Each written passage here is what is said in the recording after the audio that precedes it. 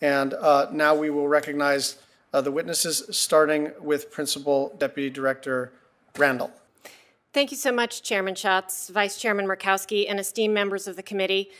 My apologies, and please excuse the delayed submission of testimony due to the lengthy interagency clearance process and the department's comprehensive review.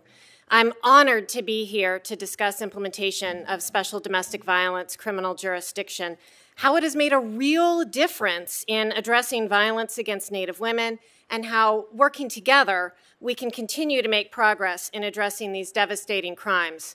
Prior to the Violence Against Women Act Reauthorization of 2013, or VAWA 2013, even violent crimes committed by a non-Indian husband against his Indian wife in the presence of their Indian children in their home on the Indian reservation could not be prosecuted by the tribe.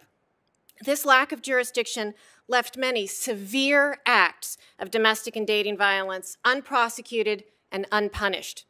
At the same time, Native American women continued to suffer unacceptably high rates of violence. More than half of American Indian and Alaska Native women have experienced physical violence by an intimate partner in their lifetimes.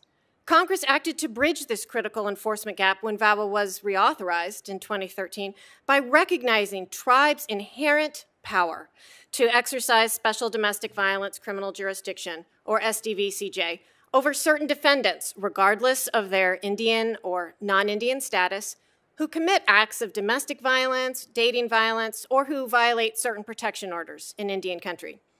Congress also required that participating tribes provide protections for defendants' rights and civil liberties. In the years since VAWA 2013 has passed, 28 tribes have reported that they have implemented SDVCJ.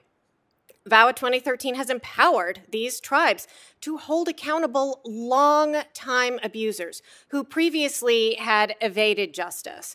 And the experience of the implementing tribes has demonstrated that tribal authorities can and do protect the rights of non-Indian defendants. 7 years' experience has also shown that there are gaps in SDVCJ that undermine tribal efforts to protect victims and hold offenders accountable. The National Congress of American Indians 2018 report on SDVCJ documents cases that could not be brought and charges that could not be filed due to these gaps. Department of Justice officials have heard from tribal leaders year after year at our annual Violence Against Indian Women consultation that tribes cannot prosecute co-occurring crimes such as child abuse, assaults on tribal officials, as well as sexual assault committed by non-natives. The stories are heartbreaking.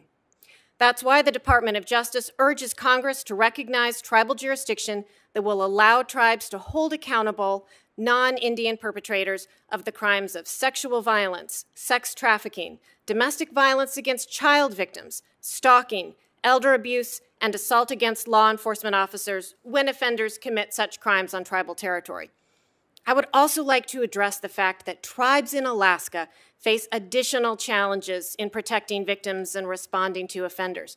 The vast distances, remote locations, and an inability to exercise SDVCJ under the current legal framework. Given the high rates of violence experienced by Native women in Alaska, we are committed to working with the tribes and Congress to address these challenges and empower tribes in Alaska to confront the violence in their communities.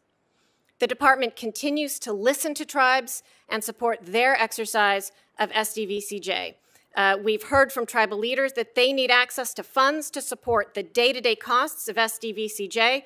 So today I am pleased to announce OVW is issuing 11 awards to implementing tribes to defray these costs. And to further our commitment to finding solutions that work for Alaska Native tribes, I'm also pleased to announce today that the department's annual consultation will be held in Alaska next year. In closing, SDVCJ has been a success, but many survivors have been left behind and perpetrators not held fully accountable because of its limitations.